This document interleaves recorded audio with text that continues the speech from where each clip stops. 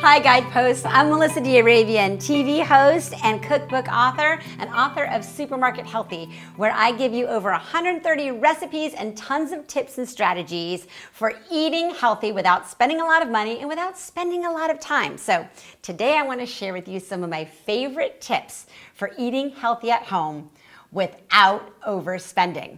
So one of my best tips for you is to buy a combination of hearty vegetables and softer, leafier, more perishable vegetables like this is arugula or spinach. Use the leafy vegetables at the beginning of your week. So when you're planning out your menu, put these vegetables first. The heartier vegetables can last longer, so you can stick them in your crisper drawer and know that they'll last for a week or even more. And these hearty vegetables, you can use them in a whole variety of ways, which will prevent vegetable burnout and ultimately save you money. So for instance, you can think about roasting these vegetables. Just chop them up, toss with a little bit of olive oil, salt and pepper, stick them in the oven for 15-20 minutes, and you've got an earthy, sweet dish that your whole family will love.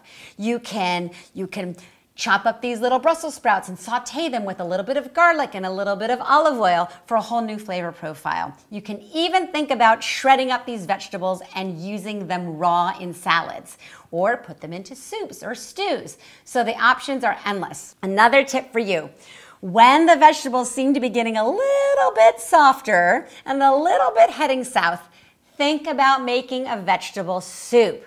A vegetable soup is super flexible and super forgiving. So you can use up whatever odds and ends are in your crisper drawer to make a fantastic soup really easy. And don't forget, use the whole vegetable. So many people cut off the stalk of the broccoli and throw it away and only eat the floret. And did you know that if you peel the outside layer of the stalk, the inside is tender and sweet, and is actually my kids' favorite part of the broccoli. So go ahead and chop up those stalks, saute them, or use them in a slaw. Fantastic. Another healthy eating strategy is to have flavor enhancers at the ready. So stock your fridge with some low-cal flavor enhancers like Worcestershire sauce, salsa, vinegars, hot sauce, or my favorite, Dijon mustard. All of these items are going to be at the ready so you can add flavor without adding any extra calories to your meals. My next tip: use your freezer. Your freezer can be your best friend to extend the shelf life of a lot of flavor enhancers, like ginger root. Go ahead and stick it in a bag and stick it in the freezer. You can grate it up straight from frozen into your recipes. Citrus zest, if you're going to eat an orange, peel that orange and then stick the peel in the freezer, and then you can go ahead and microplane it when you need it. That is free flavor that you don't want to throw away. And speaking of the freezer, I've got a great tip for fresh herbs. Now, I love fresh herbs, great for healthy cooking, but fresh herbs are a little bit expensive and they don't last all that long. So here's what you do. When you have fresh herbs and you're getting to the end of using them, don't throw them away.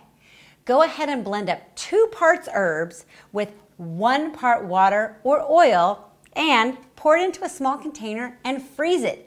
You can also use an ice cube tray so you get little cute cubes of herb flavor. So then you have fresh herbs all year round. I hope you enjoy these healthy tips.